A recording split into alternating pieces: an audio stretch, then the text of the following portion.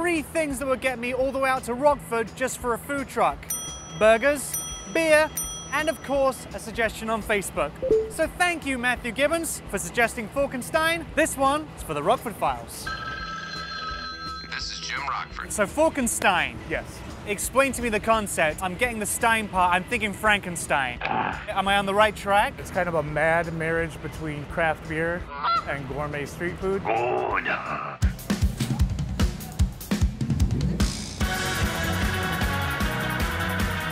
Everything we do on the truck has beer in it of some sort. It allows me to create strange things and hope I like them. You are a Dr. Frankenstein. There you go, a Dr. Forkenstein. And everything that they have on their menu is infused with some type of a beer. There's so much you can do with beer. Are you allowed to drink beer this age? No. No? Are you enjoying the fact there's beer inside? Yeah. It's made with love, it's made with beer, and it's really delicious. It's the best they'll ever have.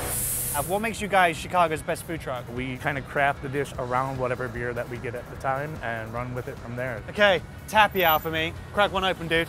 Okay, let's go, let's cook. We're gonna make the Swamp Thing. Why Swamp Thing? This truck allows me to be a nerd with everything that I love. Food, beer, horror movies, comic books, everything. Grab a couple patties. Inside that, we have an American adjunct ale mixed in with steak seasonings and fresh ground beef. I feel like I'm working as an assistant to a crazy scientist who's creating some monsters. So you would be Igor? Yes, master. We've got our bacon. Bacon! 2 things, Andrew. What does everything taste better with? Beer and Bacon. And this has both. Today we're going to use a 2013 Pepe Nero from Goose Island. good year, good choice. It's got a little bit of peppery kind of notes in there that'll help bring out the hearty, beefy flavor of the burgers themselves. We should toast to your creation. Cheers, sir. To monsters, to your creations. To burgers. To you, to Fork Stein. You got your 2 split brioche buns. There's beer infused into the buns. A little hefty set of bacon for each one. This is the swamp sauce. Cajun hot sauce infused aioli, Colby Jack, and you're good. That's really all you need. Cheese, beer, bacon. I think that's all the food groups are. Shut up and eat your beer. It's time, people.